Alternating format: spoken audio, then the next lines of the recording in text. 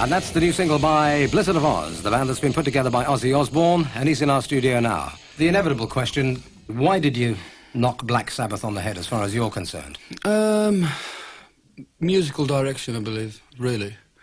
There's a lot of bitchiness going on internally with the band. You know, I didn't get on with certain members of the band, and they didn't get on with me, and they didn't see eye to eye like I was seeing eye to eye, and it was clashing.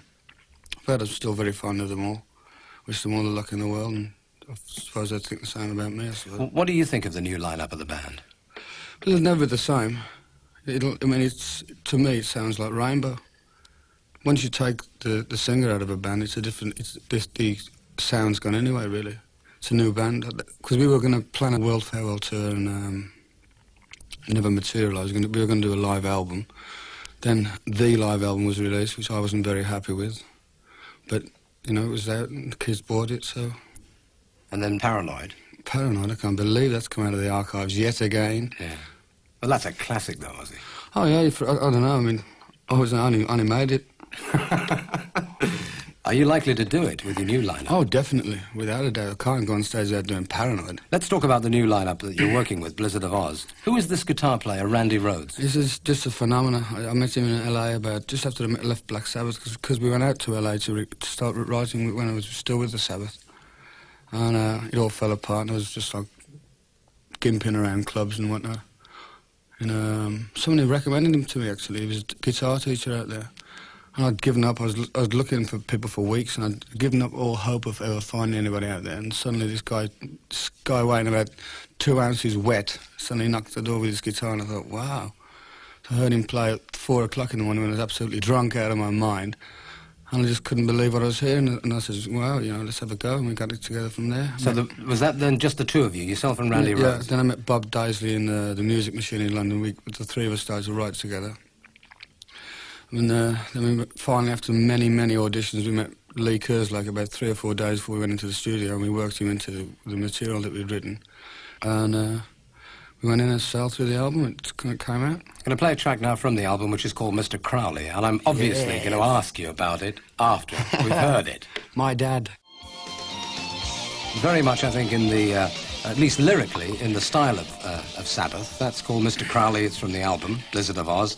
So you're still into the black magic. After leaving a band called Black Sabbath, I couldn't start singing about my mother's cat, could I? You know? There is a fanaticism, a pleasant fanaticism about you and the public. It's a privilege for me to have them audience in front of me as well as they obviously feel at me in front of them, you know. Do you see them as you were? Oh, yeah. I mean, I am them, you know. I mean, I am them, otherwise I wouldn't be still doing what I'm doing. I can relate. I mean, I've got all the time in the world. Anyone knocks my door, I spend... It's a funny story, actually. A few weeks back, 3 guys knocked the door at about 8:30 in the morning. They'd travelled a considerable way on a push bike to come to my house. And so the door knocks, and I've got up all groggy, and I've got down to sit up in the door, and 3 guys standing there, all their jackets and their badges and everything on. Wow, this guy says, he's here. He says, we've started our own band. I said, yeah, great. Maybe if you carry on, you'll rehearse, you'll maybe get up the ladder one day and whatnot. He says, we really admired Black Sabbath for so many years. Can we see your guitar? And the singer, you know. Yeah. I go, wow. As far as the new album is concerned, it's a whole spectrum of things. It's a very diverse album. It's Black Sabbath got categorised as one thing.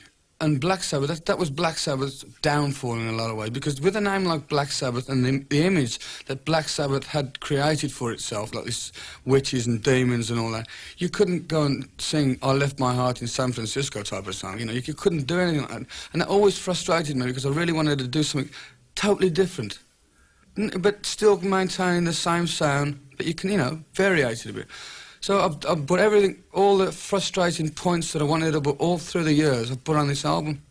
Something I notice about your singing on this album, there's more range. Well, it's like with Tony Iommi's belting riffs, there's not much you can really do, because he's so clever with riffs, and, you know, he's a very clever... Yeah, I don't knock the guy. I mean, I think he's one of the most incredible heavy metal guitarists in the world. I mean, There's no hard feelings between me, as far as I'm concerned, anyway. So, you've got a band now that allows you, to a degree, to expand your music. We allow ourselves. I mean, like, Lee was very suppressed with Uriah Heep. Bob was suppressed with Rainbow because it was Richie Blackmore's band. I was suppressed with Black Sabbath, and Randy's just a guy that's come along and he's given us all this enthusiasm and the youth back to want to have a go, you know. Revelation, Mother Earth, is a very intriguing track. Yeah, it's about, at the time of writing that, we were all worried about the atom bomb being dropped yet again, and the Russians invading, and the Afghanistan scene, and the Olympics going to be blown up and all that. And so Bob and myself and Randy sat down and wrote the thing about just let my mother live. It's all about, like, Mother Earth.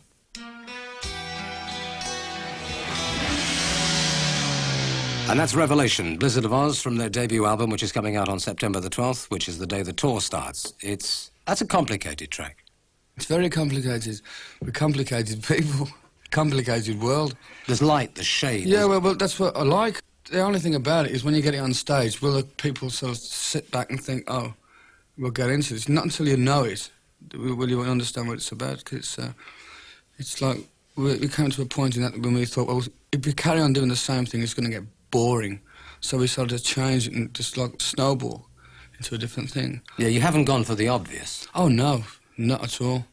In fact, every track on the album is played in a different key, purposely, because, like, we wanted to do every track in a different key because of that reason, to make a little bit of light and shade with the album.